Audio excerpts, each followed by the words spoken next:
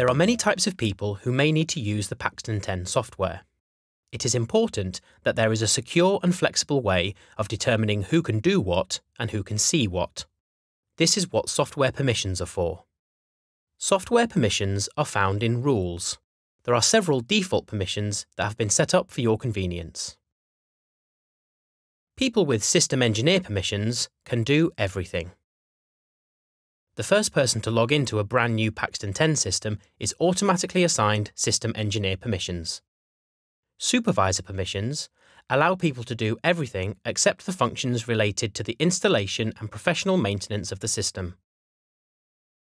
Credential administrator permissions allow viewing of dashboards, reports and site plans, the addition of new people, and assigning permissions and credentials.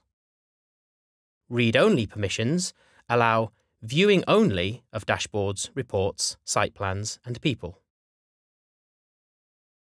Events-only permissions gives access to nothing other than the viewing of reports. In addition to the default software permission levels, you can create your own. We refer to these as custom software permissions. Use the control in the ribbon bar to add a new software permission. Give it a name.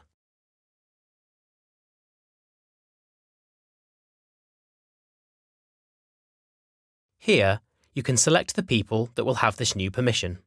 Under Software Elements, you can select exact permission levels for each element of the software. Full means that items can be viewed, created, edited, and deleted. Read means that the items can only be viewed.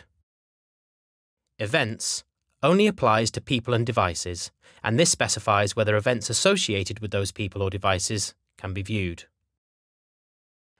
Note that where you have a group structure, you can control software permissions right down to this level. This means that you have complete granular control over what system operators can do and see.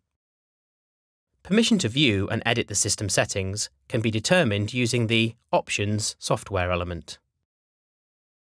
Permission to use the Paxton10 software remotely can be determined using the Remote software element.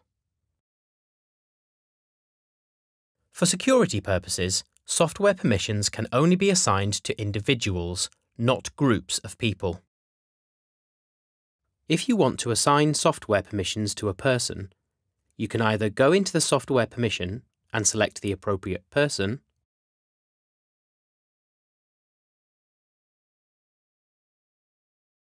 or you can go into their record and select the appropriate permission.